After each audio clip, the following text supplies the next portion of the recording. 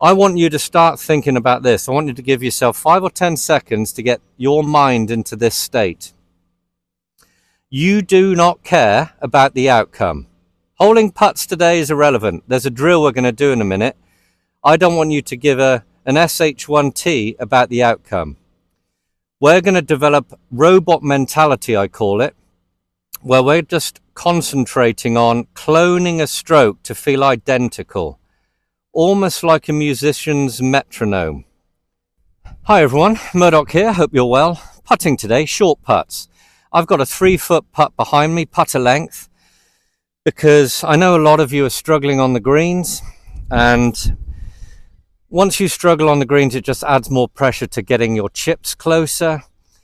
Your fear on approach shots are there. You're not fluid on your iron swings. You're tense because you think, I've got to hit the green and 2-putt for my par. So the whole golf game is affected from certainly 6 foot and in. Now, if you're strong from 3 foot, 4 foot range and in, there's no change on a 6-footer. It's just a slightly longer stroke. In fact, the pace that a well-struck, rolling 3 or 4 foot putt going in the hole is pretty much the same as a 6-footer. Once the greens become summer quickness, 10 on the stimp and faster. So you chaps in America there and these warmer countries and states will have wonderful greens already. So you know what I mean by that. 6 foot, 4 foot, you're not changing the pace of which you hit. So I want to focus on that 3-footer. Now, before we start looking at the stroke and making a couple of changes for you, I want you to have this mentality. Remember, if you're missing putts, it's not from overconfidence. It's not from hitting it too hard. It's from moving and anxiety and looking too soon and worried about the outcome. I want you to start thinking about this. I want you to give yourself 5 or 10 seconds to get your mind into this state. You do not care about the outcome. Holding putts today is irrelevant. There's a drill we're going to do in a minute. I don't want you to give an SH1T about the outcome. We're going to develop robot mentality, I call it, where we're just concentrating on cloning a stroke to feel identical, almost like a musician's metronome. Perfect. Every time. Whether you've got a slightly slower tempo or faster tempo will be up to the golfer. I don't want you to care about the outcome. Our process is the control we have on the stroke. That's it. So take your time to think about that for a second. Our goal today, when you try this video, try this drill, is how many good strokes you can do in a row. Okay, I've got a straight putt behind me, putter length. Now, the setup, I crouched down on my low putt, on my short putts, 10 foot and in, modelled my stroke on Jack Nicklaus back in the day.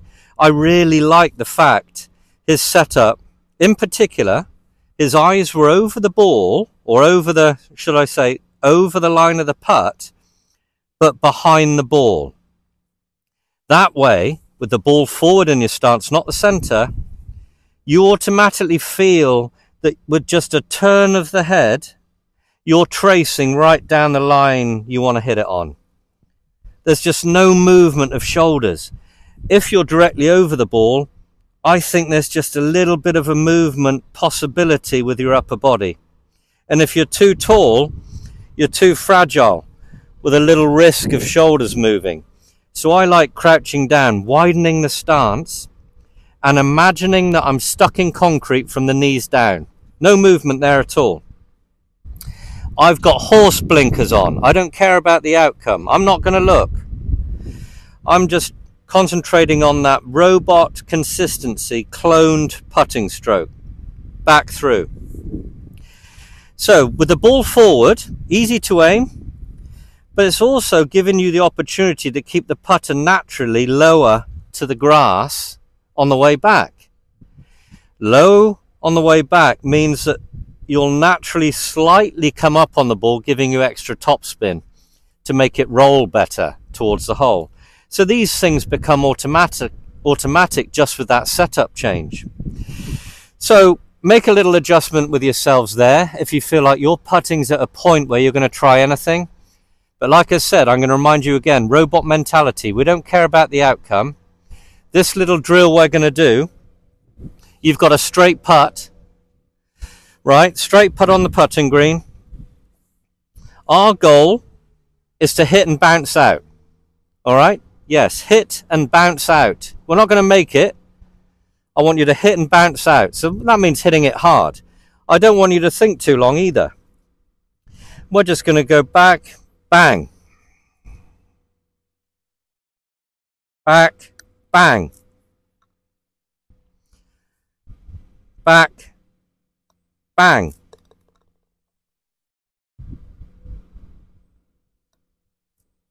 Hit and bounce out. How many can you do in a row? Doing that puts immediate positivity in the stroke. Remember, you don't care. Your goal is that stroke. Hit and bounce out, hit and bounce out. I want you to do 5, 6 in a row. If you can, comment down below how many you've done. It's quite difficult. What you'll notice just immediately after 5 minutes doing this, how you're starting to hit the back of the hole. You're automatically getting the center of the putter, which puts a good roll on it, hits the back of the hole. Now, I bet you'll find that you'll hit 5, 6 in a row made and 1 bouncing out doing this, honestly.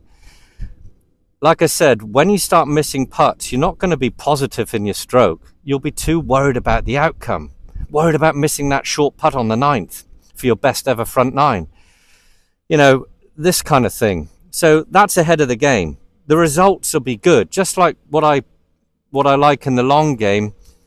Number 3, the result happens after number 1, a good move, with number 2, a good strike with that good move, produces number 3, the outcome.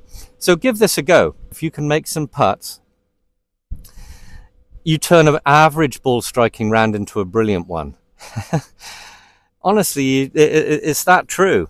Takes the pressure off. It becomes a wonderful game if you know you're going to make those putts. Anyway, give it a go. Comment down below. Tell me what you think. And tell me down below how many putts you can bounce out. And then you'll start making them. Hope this helps. Thumbs up if you enjoyed. Subscribe if you haven't. See you in the next one. Take care.